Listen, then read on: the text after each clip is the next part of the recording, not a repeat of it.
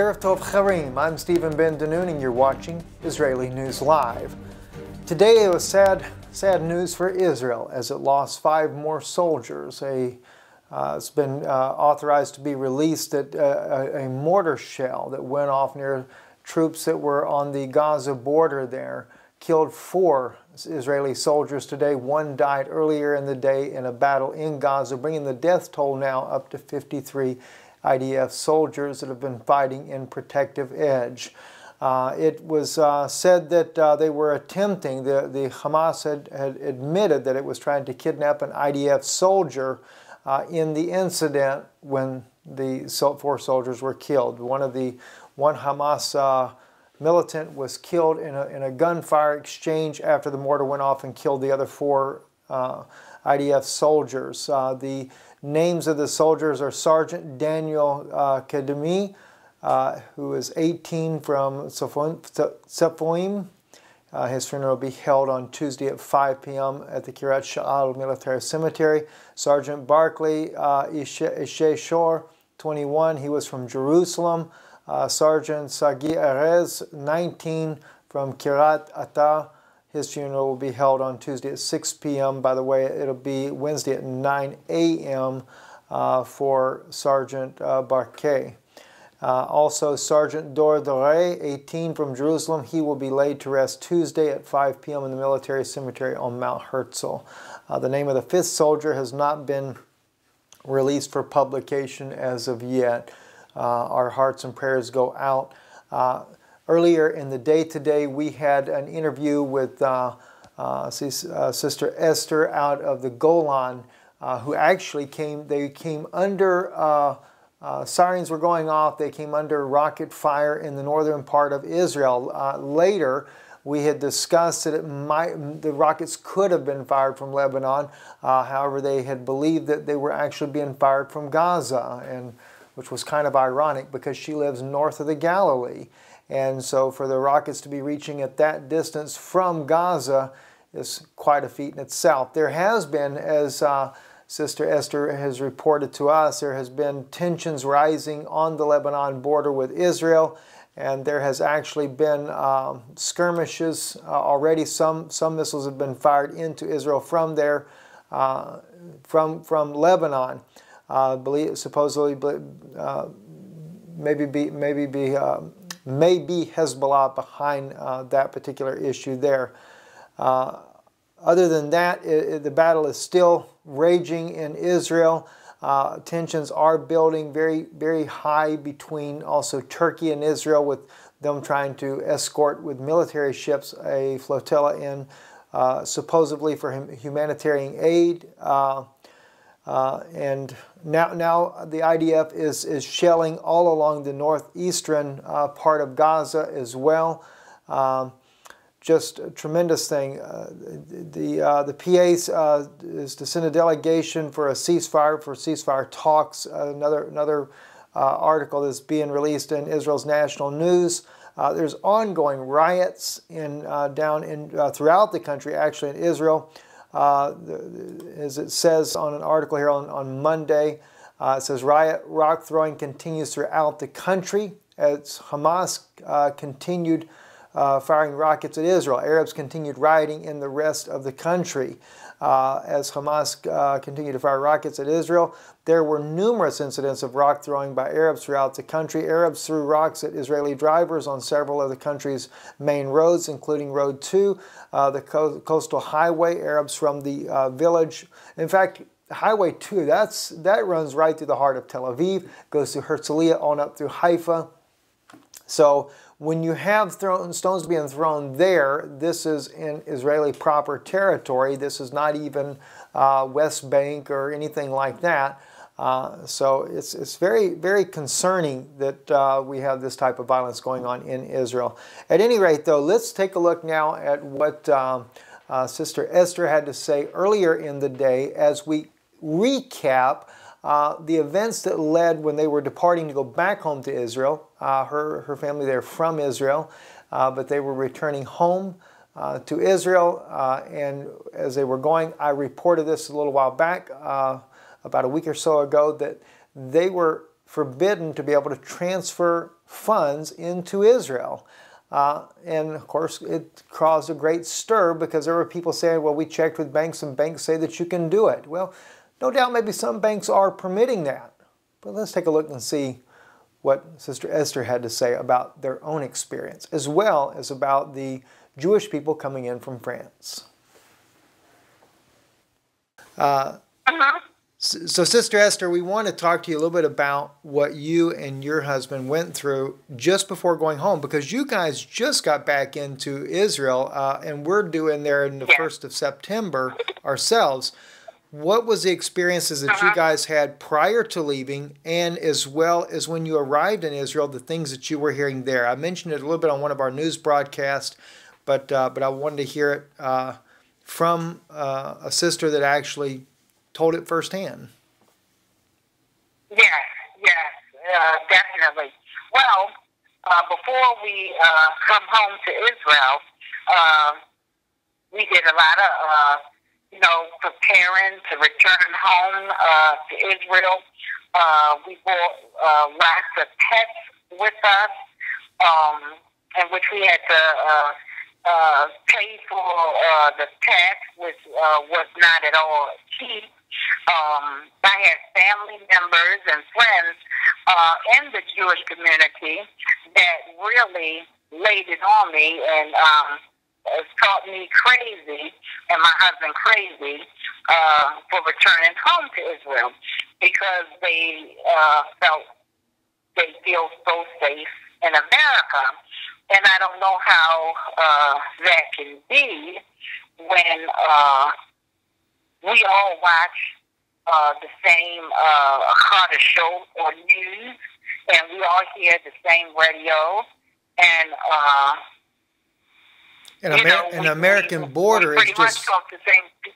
Right, the American border is just wide open right now. I mean, Zach Taylor, a retired Border Patrol officer who's still in touch with a lot of his men, they did a short little documentary with him recently, how that you're only seeing 6% of the people that are coming across the border. He talked about all types of people are coming across. They're only seeing what the humanitarian need is for children to appeal to the American public. But they're actually using this. I've actually heard testimony already that there were transport planes being flown into Mexico, different type transport planes with Muslims on board to invade the United States for terrorist attacks here in this country.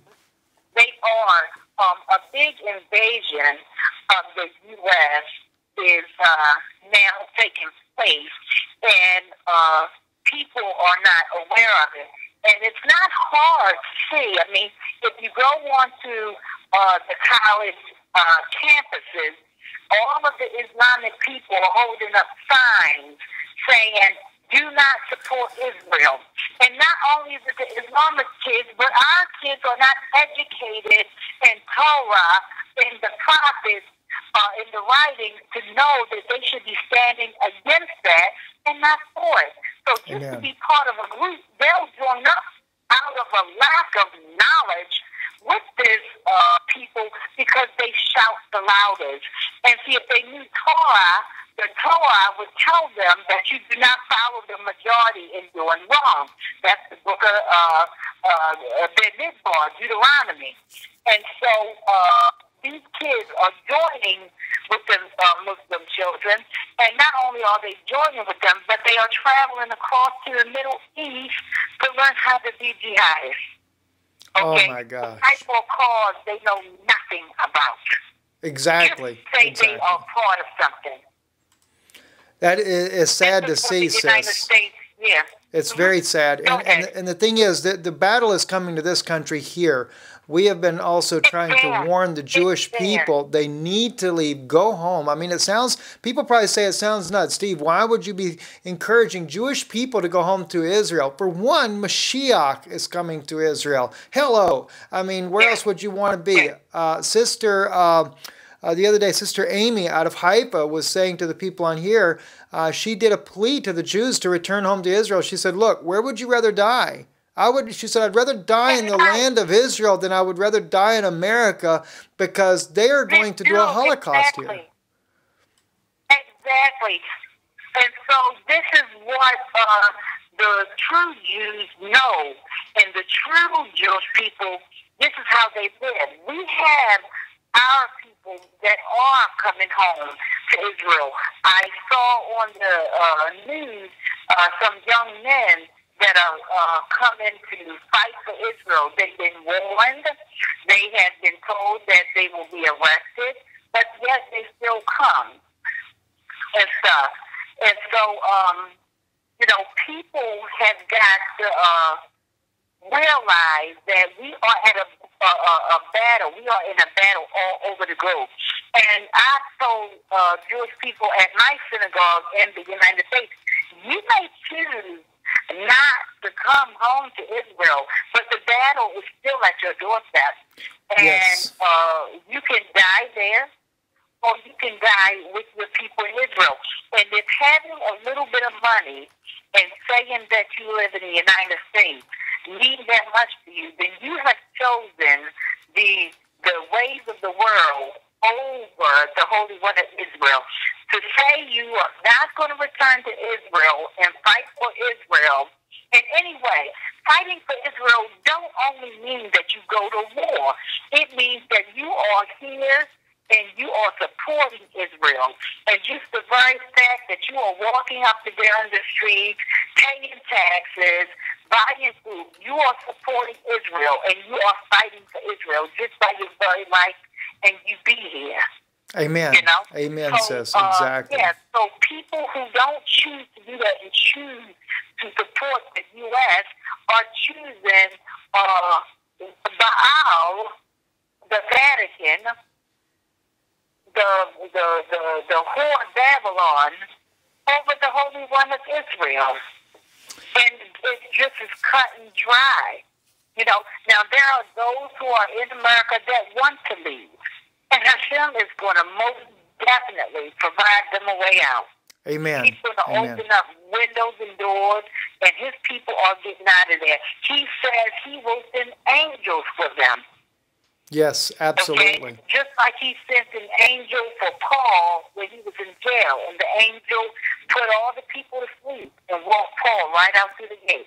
We may have another time, sis, and like Philip in the Bible. And real quick, sis, right. if you would tell the people a little bit about, I know that you guys had trouble with wiring money into Israel from your own bank. That's right. We went to the bank to open up our account, and they told us that because of Barack Obama, and I saw this again just yesterday on the news, so it's on CNN, so it is true. If you go to Israel, you are not allowed to take your money. And if you do, they make you pay so high taxes. You have to pay so much in taxes. You have got to be kidding. That is unreal. So, and he won't let you open up an account over here if you move to Israel and stuff like that. So, and that's not only here. They're doing it in France and across Europe. The people who leave and come to Israel are having a hard time getting their money, but they can't get the money. What did you guys hear about the people that were coming in from France, the Jewish people that were coming in from France? I know that you had actually knew some of the, because there was like 400, I believe it was, that came in from France. And we know that they're under tremendous stress in France. As Sister Amy pointed out. The government wouldn't let them have the money. I believe that they got some kind of committee together who's been working to try and get some of the people's money out of there. But bad things are happening to Jewish people. And what we and the people in our village here are talking about is that they're going to give the Yehudim abroad in the diaspora, the Galut, opportunities. You can go to Israel, but your money has to stay here. And so the people are going to finally get a choice. You can go to Israel and be free, or you can stay here, but you'll be persecuted. and you won't have rights like everyday citizens. And this is what we know is going to happen, because we have people that are high up in office, and the government of the United States and of these nations are telling Israel this is what they are going to do to the Jewish people. The Jewish people are now becoming a burden on the earth with their ways, they call them. With their way of thinking is what has been told to the state of Israel, but the state of Israel has not told the people because of emotions and stuff like that. You know, Israel, just like the Bible said, is becoming a burden to the earth. Unbelievable. You know, so Jewish people, they can leave, but the money belongs to the country in which it was produced. You know, and what they're going to try and do, I feel, is use Romans against us. Romans 13, render unto Caesar what is Caesar's, whatever that. Oh, yes. You know, so, yeah, the money the face that's on the money is not Israel. It's to whatever country. So they're going to take that money. But you can stay with your money, but you won't be able to use it. You won't be able to buy anything. They're still going to take it. Even if you stay in that country, they're going to take it. What they're doing to Israel behind doors, and people are not yet trying to face or experience, is pure evil from the bowels of hell. You know? And yes. So many of us, Yehudim, don't even pay attention. We want to live in a dream that everything is okay, this will pass. It will not pass, Yehudim. And I know you hear, they hear this all throughout Israel, everywhere they turn to you, and to the United States. It will not pass. This Amen. is here until Mashiach returns. And Amen. you will face it. You're going to face it, and you're going to deal with it. So choose you this day who you will serve. As for me and my house, we will serve Yahweh. Amen. Elohei Abraham, Elohei Yitzchak, Elohei Yaakov, Elohei Moshe, Elohei Yahushua, Elohei Kol Talmidim Shel Yeshua. All the God of Abraham, Isaac, and Jacob, the God of Moses, the God of Yeshua, the God yes. of all the Talmudim of Yeshua. That's the one I serve. Amen. Amen. Okay? And I choose right. So they have to choose. They're going to have to get it right. Just like the brother down the street said, okay, and a lot of Jewish men are saying, we've got to get it correct this time. At least we've got that part that we know. We have got to get it correct. That's right. We cannot make a mistake this time. That, I'm glad to hear that they are making that type of statement. That shows that their heart is ready to recognize whatever God has a desire for them to know. And that's what he needs. Yes. He needs our people to be in the right position, the right heart, the right mind to be able to receive him the way God intends for us to recognize him. So. And I believe very hard, Brother Steve, that our two witnesses are here in some way, shape, or form. I believe that too. They are about to be revealed. Because, like I said, the water turning to blood, all of the animal death, all of these are character or traits of what happened in this time. Also, one other point that I think is very important to bring out. Today, the Deputy Transportation Minister, Hochuli, she says no to a U.S. offered ceasefire. In fact, the deputy said in Israel's national news, Obama's ceasefire makes it seem as though the United States is working in the service of Hamas. Very bold statement that she made today, and God bless her for that. The Deputy Transport Minister, Tzipi Hochuli, She's from the Likud party, blasted on Monday the ceasefire offered by the U.S. President Barack Obama, telling Arutz Sheva that the offer made it seem as though the United States is working with the service of Hamas. Gaza is far from being demilitarized. Hamas still has all of the tools of Redig, the tunnels that produced more rockets, she said, and she also added, this is one of the few military operations in recent years to win broad public support. Almost 90% of Israelis support the continuation of the operation and the completion of the work. National credit for the Prime Minister is equally as important as international credit. She said, we cannot accept an offer that comes to serve a terrorist organization, she continued. Hamas knows it can grow stronger through its cynical use of humanitarian crisis.